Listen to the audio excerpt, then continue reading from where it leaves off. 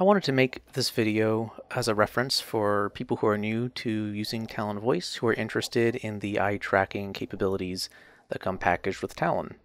I often see in the Slack channel new users and prospective users asking about how the eye tracking works and kind of what it's all about. So I thought a video that shows and explains what's going on with the eye tracking would be helpful.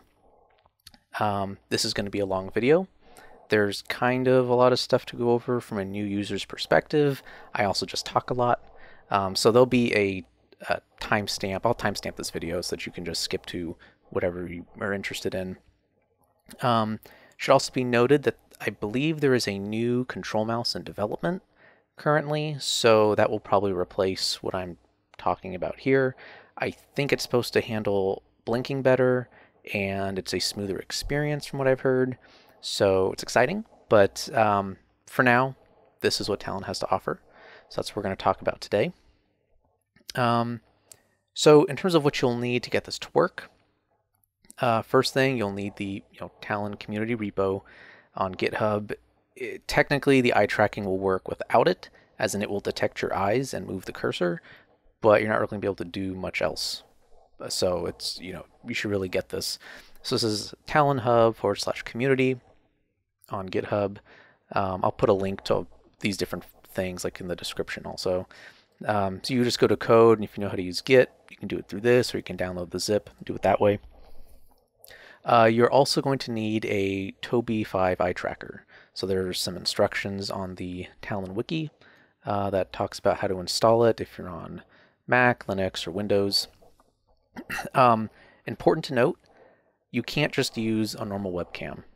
Talon, that's not at least how Talon works right now, but you need this Tobii 5 eye tracker. A normal webcam isn't going to do anything for you.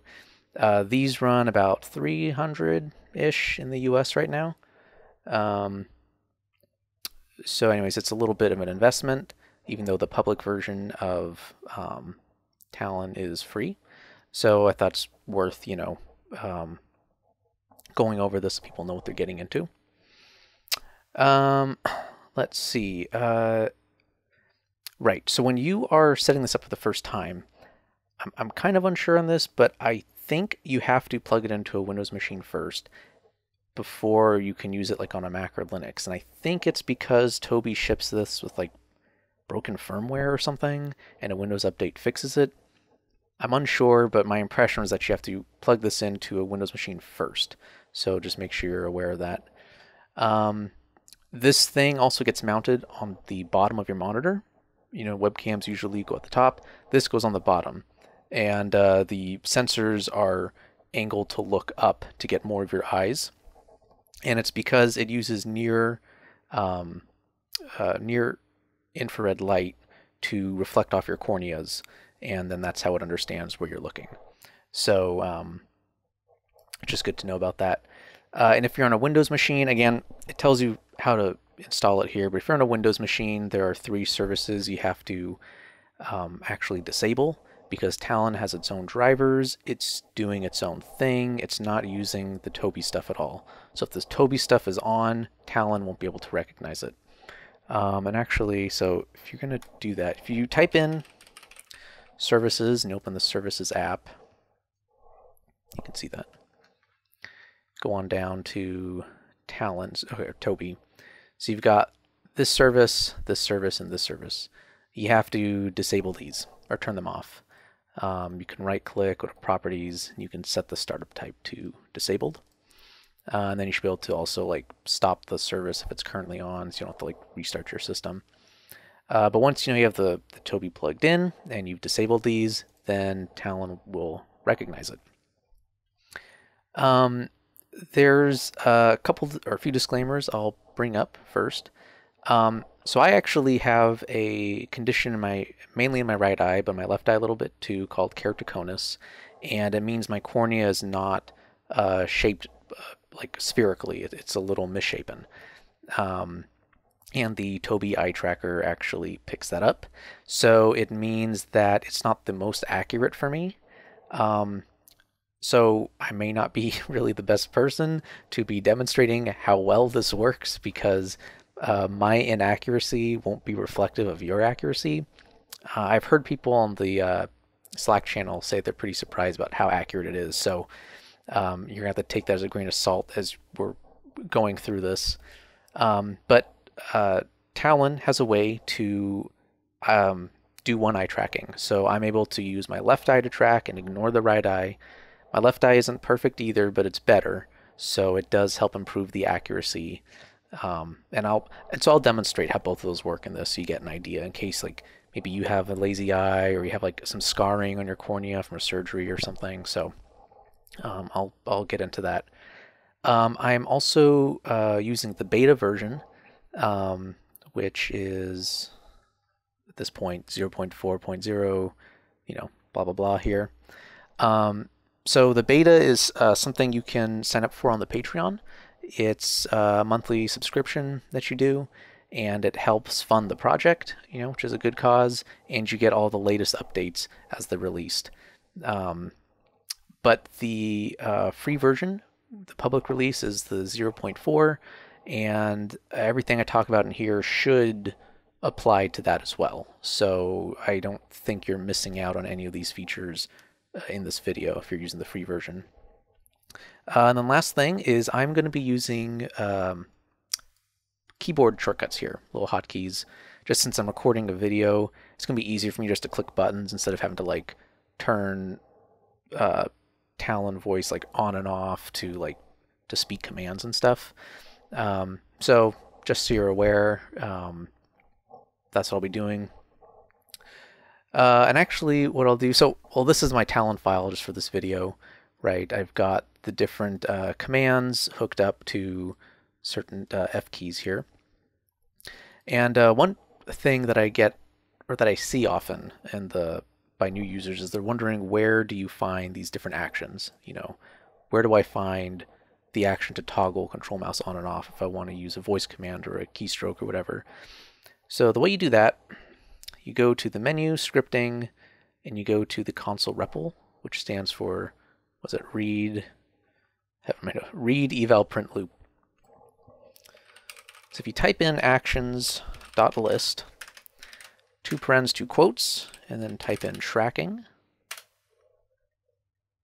here you go. So this is all of the actions that you can call with commands that are related to the tracking in Talon. So you have you can toggle the control mouse, you can toggle the legacy mouse, the zoom mouse, gaze toggle, head toggle, all that stuff, which we'll go on to all this. A lot of these are basically, it's in the menu here. Go to eye tracking, and it's a lot of this stuff, turning it on and off. So that's what this is. And you can also search for, say, if you want to figure out what mouse actions can you call, you can type in mouse in here instead. If you leave it blank and you just hit enter, it just populates it with all the actions that you have on your computer, I think. So anyways, just good to know. It's how you can find that out. Okay, so with that out of the way, let's move into actually control mouse. So how does it work? What does it do? Control mouse is in Talon is integrated by using both eye tracking and head tracking. The eye tracking, as you do most of your work, it's wherever you're looking on the screen, the cursor follows it, right? So it's a one-to-one kind of thing. Then once you get the cursor around to where you want it to be, if it's not accurate enough, you can then use your head to move around, and Talon will turn off the eye tracking momentarily so that you can use your head to make a fine-tuned selection. The head tracking is less sensitive, right? So I don't think you can even move the cursor from the middle of the screen to the edge of the screen. So the sensitivity is lower so that you're using it to fine-tune a selection and use your eyes to make gross movements. Let's see. Looking at my notes here. Oh yeah. Also, the way the head tracking works is you have to move at a certain speed. There's a speed threshold. You have to move your head. So if you're moving quick enough, then it works. That way, things like blinking or moving your eyes elsewhere shouldn't disrupt where the cursor is. So we'll go into that.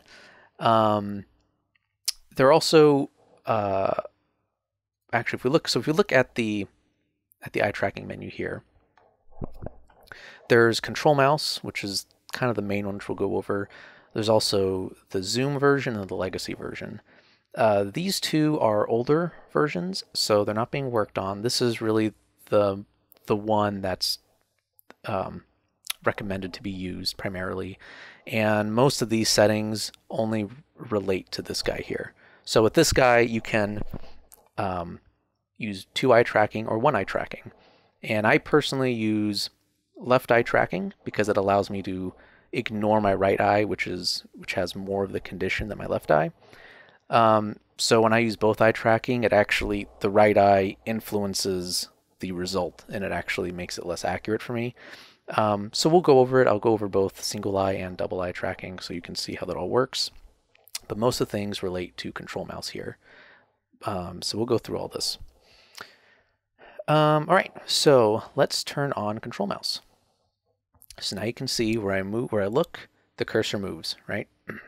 So also good to know is that when you move your mouse on your desk, like a physical mouse, it will actually take precedence over the tracker. So let's see if I can show you how that works. So if I'm looking around here, and then now let's say I'm going to want to move the cursor to what is Talon down here. So if I'm looking up here, I move the cursor. So you see it'll still want to go up as soon as the mouse stops moving or whatever. But anyways, so this mouse does take precedence, but there's obviously a little they interfere a little bit with each other. So anyway, so I'm using my hand mouse. I'll try to make it obvious when I'm using my hand mouse or eye tracking so you kind of get the idea. So let's go to this. So this is a little just JPEG I made just to kind of show some how accurate things are. So first thing we'll do is, so I'm going to look at this 5 dot, right? So I'm looking at it. It's going to be a little off for me. But as I look, and if I'm not moving my head and not blinking, it's a very still cursor. It's pretty good. When I blink, it moves. I think that's just kind of normal. Some people learn to just not blink as they're doing something. So that's kind of how that behavior works. And if I look at 2, it's there, 3, 1. Tip for most people, the center of the screen is the most accurate and the sides of the screen become less accurate. Because of my issue, some areas of the screen are more accurate for me than others. So I'm looking at the 1 dot and it's pretty off. If I look at the 9 dot and it's a little off, but it typically does better in this area for me.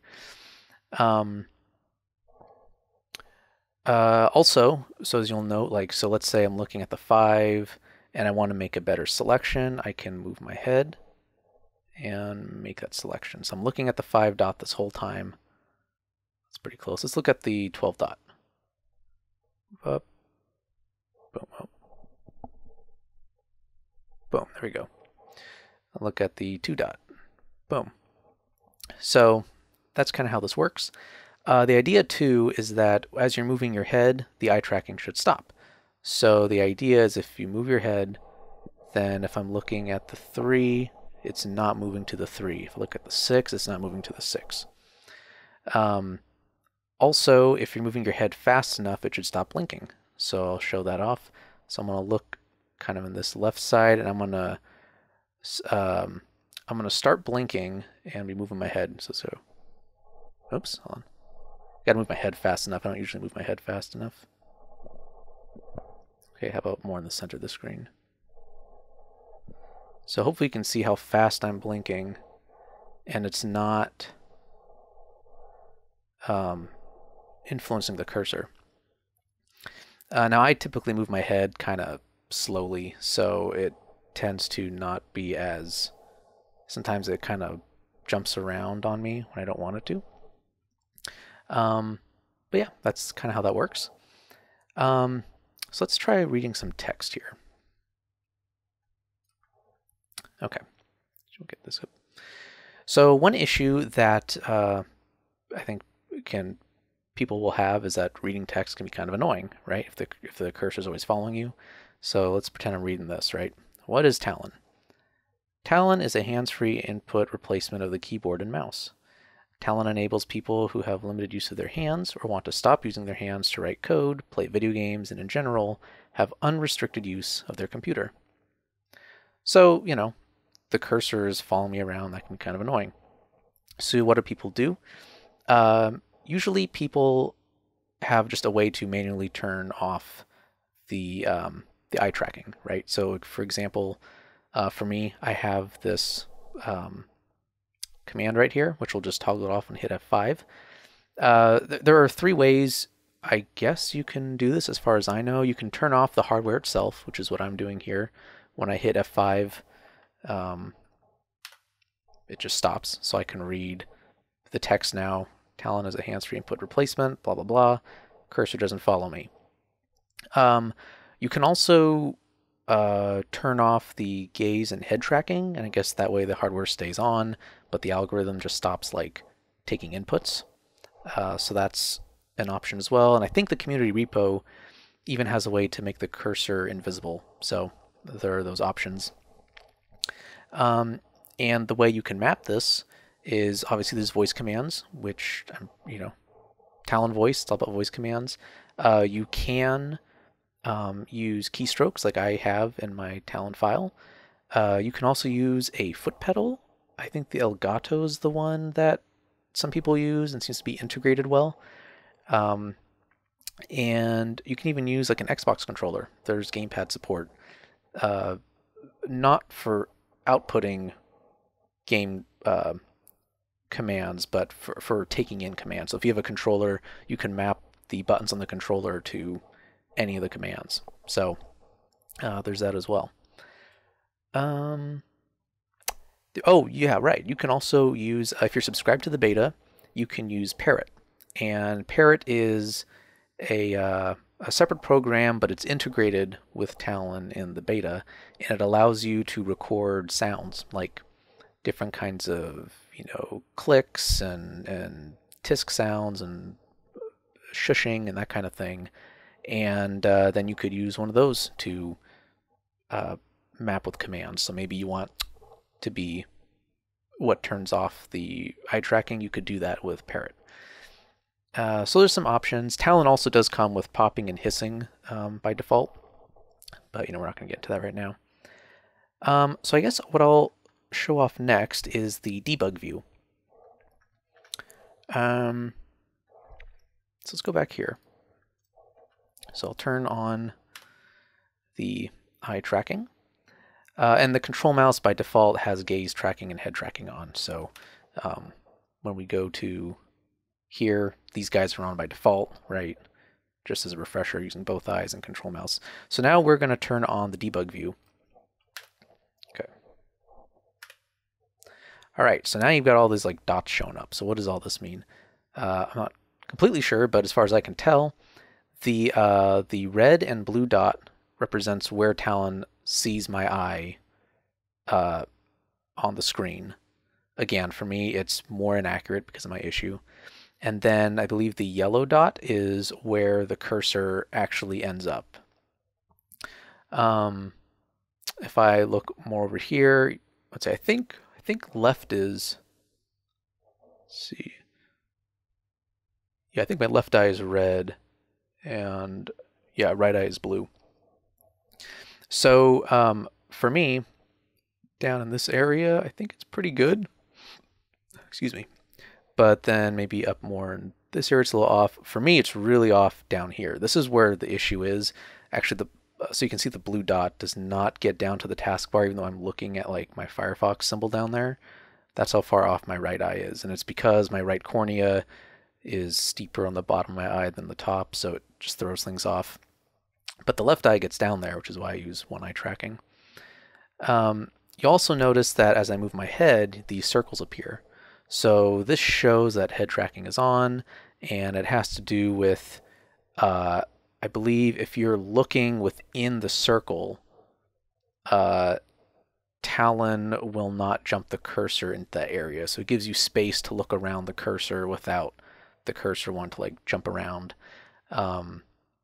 So the idea, right, is that if I'm moving my head quickly enough, I can look. Let's see.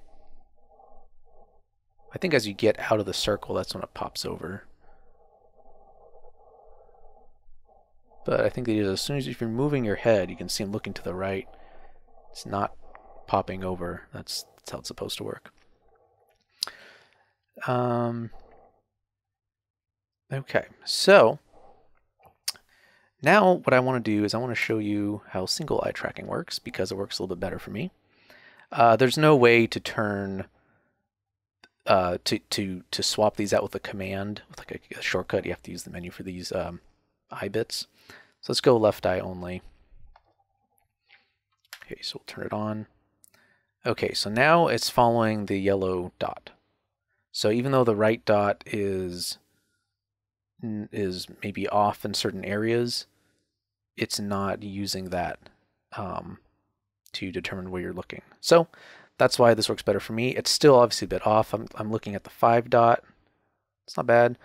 Look at the 10 dot. Not bad. 2, not bad. 12, 13, 12, 13. So it kind of works out okay, but the thing to note is how jittery it is, right? So let me turn off this. Okay. So I'm looking at the 5 dot. I'm not moving my head. I'm not moving my eyes, and it's jittery. So that's the trade-off. You are only using one eye's worth of data, so you know it's there's just not enough data to stabilize it. So that's just sort of a caveat to it. But it is possible to use. You use your head, you can get it to where you want to go, and then it's not jiggling around as using your head. So that can work for you. And let's see, I guess the next thing I'll look at here, turn this off. I'm going to show off the sort of a secret mode that exists. It's another way to use control mouse. So we're talking about how when you have control mouse on and you're looking around, maybe you're trying to read something, it's always following you and you have to manually turn it on and off, right? Maybe you don't want to do that. So there is actually another way you can handle this. So if you go to eye tracking and if you turn off gaze control, intuitively it makes it seem like the eye tracking is just turning off completely. That's not totally true. What's happening is that the cursor will no longer follow your eyes as you move around the screen. Your head is the only thing that influences the constant movement of the cursor. However, if you look far enough away and move your head, the cursor will pop over or like teleport over to where you're looking. So let me demonstrate that. And I'm using 2-eye tracking for this. That's kind of important. Okay, so I'm using control mouse. So let's look at the 5. Okay, now I'm not going to move my head. I'm going to look at the 3, move my head. It moves up there. Look at the 1. There you go. Look at the 2. There.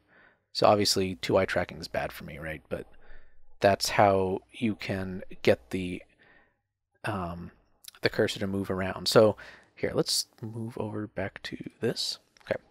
So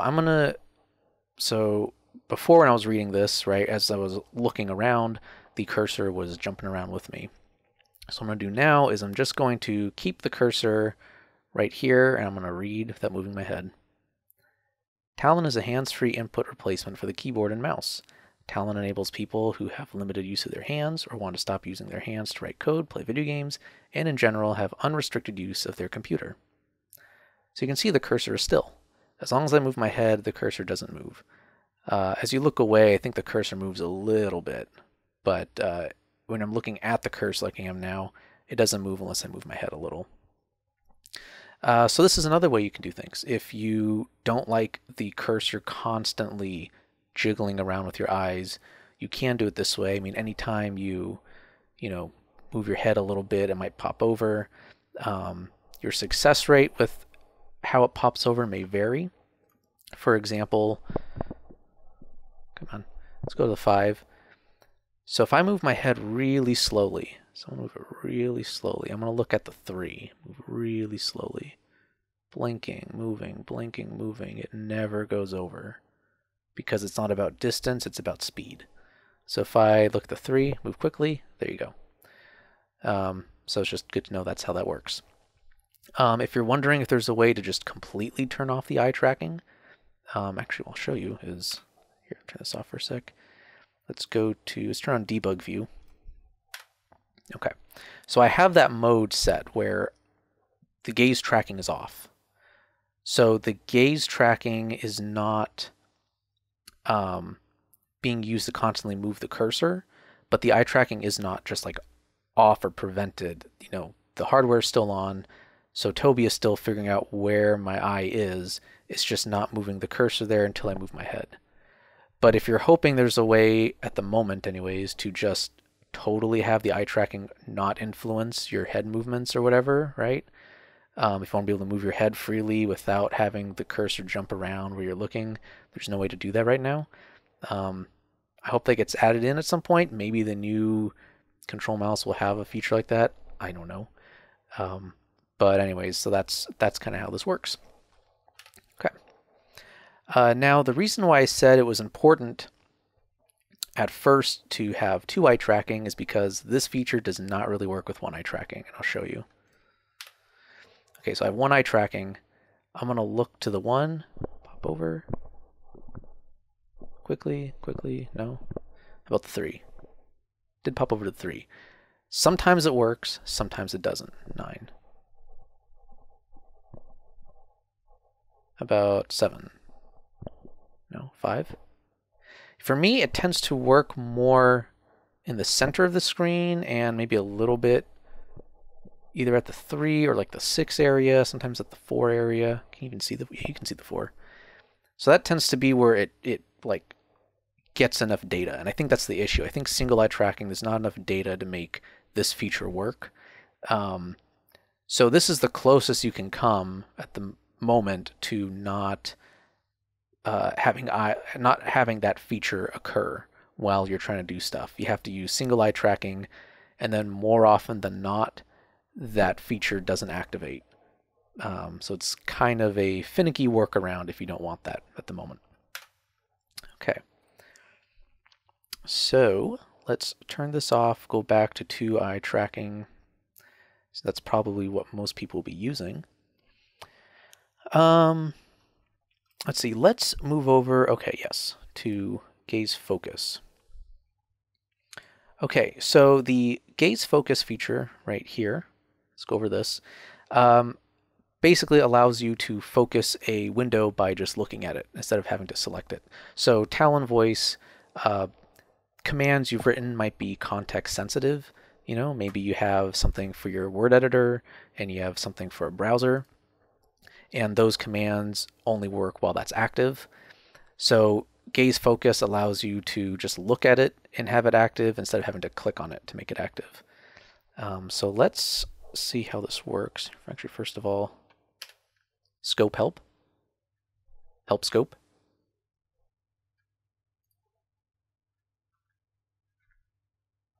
Okay, so all right, so this is going to tell us what we're focused on. So let's see, do I have, okay, gaze focus on. And all right, let's turn on control mouse. So here I'm looking at Talon. You can see app.app Talon right here. Now I'm going to look over at my word editor. You can see that it's now looking at Notepad++. And let me look over here, and now it's looking at Firefox. So you can see this is how the gaze tracking works. I did have a weird glitch where I have an Evoluent mouse as well, and there was like an Evoluent service that was on, and when that was on, this wouldn't work. So depending on what programs you have running, it could interfere with this potentially. So that's how that works. Okay. Let's hide this. Let's see, and then next thing is the, okay, mouse jump. So mouse jump is, I don't really understand how you use this, like what setup is best for this, but the idea is that when you move your physical mouse, the cursor will jump over to wherever you're looking. So we'll turn on Debug View, turn on Control Mouse. Okay, so I have gaze tracking off, so it's only going to move if my head moves.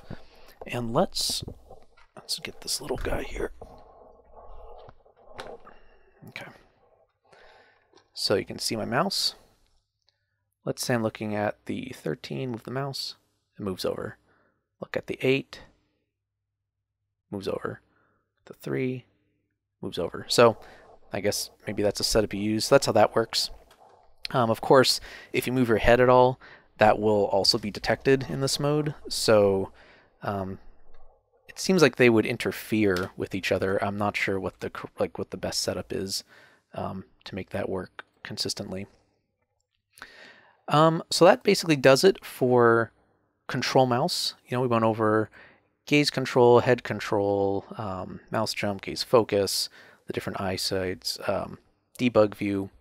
So now, let's check out legacy mode. And actually, good thing to note here is you can have multiple modes on at once because they're just toggles. They're not it's not like a button system. So if you have that, they will interfere. Just make sure you only have one on at a time. So we'll go to legacy mode. So this is the old way how control mouse used to work before the newer control mouse was developed. It's much more jumpy, I guess, and but it has the same idea where you can move your head to look at things. You can move your eyes to look at things. You can move your head to fine-tune a selection. Some people like to use this over the new way. I don't know if that's because they find it works better for them. They're used to the old way. So it's an option you can check out.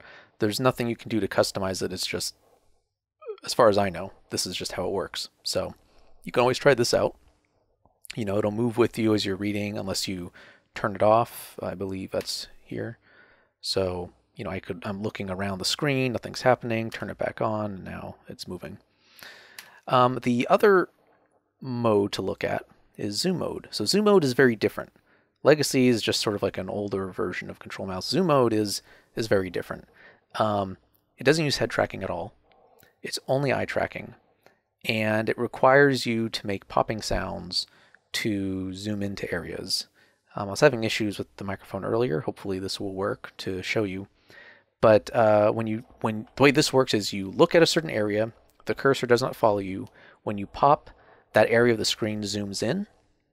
And then at which point there's a little dot that you can move around the screen with your eyes, and when you pop again it'll actually select that and it'll zoom back out. So I'll show you how this works.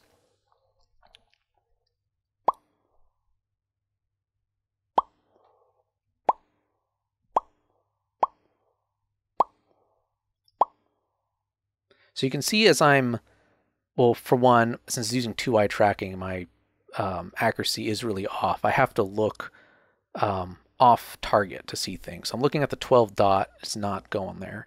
I'll look up to the right a bit, up a bit, down. You kind of have to look off target to get it to fit something like that. But that's just me, right? Because that's my issue. Some people find that works really well for them. Let's see. Yeah, since it's only 2-eye tracking, if you have an issue with one eye, it may cause a problem. And if it's not super accurate for you, then it is kind of annoying because you have to look off target all the time in order to get to things.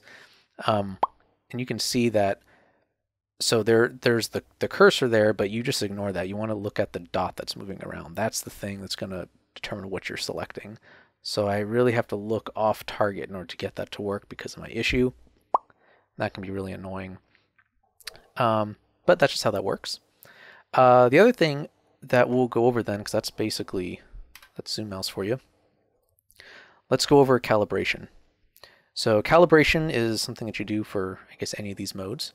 Does what you think it will do. It calibrates the, I guess, Talon algorithm with your eyes and everything. There are 9 dots that you look at.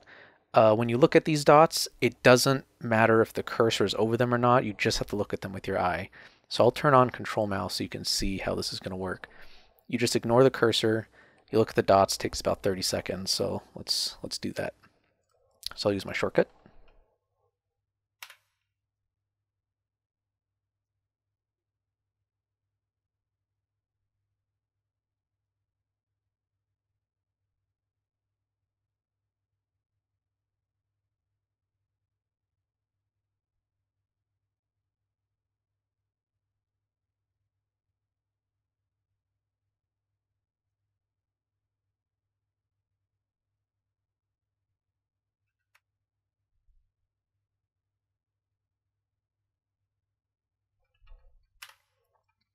Okay. And so once you run that, then obviously it's going to calibrate everything for the rest of your session. I would say that it seems that it's helpful. You want to calibrate when the lighting changes dramatically. So if you're working in a really well lit room earlier in the day and then the lighting becomes much dimmer, you might want to run the calibration again. If things aren't as accurate as you think they should be, you might just need to recalibrate. So you may or may not need to do that often or infrequently. Just depends on your setup and how that works. But it is very quick to do, so it's worth those extra 30 seconds if you're having issues with your accuracy. The last thing that I sometimes see on the forums is people asking, can you change the sensitivity of the eye tracking and the head tracking? So the answer is no, as far as I'm aware, you cannot. I never quite understood the request for eye tracking sensitivity, because that is something that you want to be 1-to-1 all the time. Head tracking I understand more, and I could see how that would be a feature that would be requested. I have no idea what goes on behind the scenes in terms of is that something that would even work with the algorithm or what? So anyways, that's kind of the answer to that. So yeah, this has been an overview of how the eye tracking works in Talon. Again, there might be a new version on the horizon at some point, so I'm excited to see what that's kind of about. But this is how the eye tracking works currently in Talon. I hope that this kind of gives you an insight into what you need, the hardware you need, what you can do with it, how it works.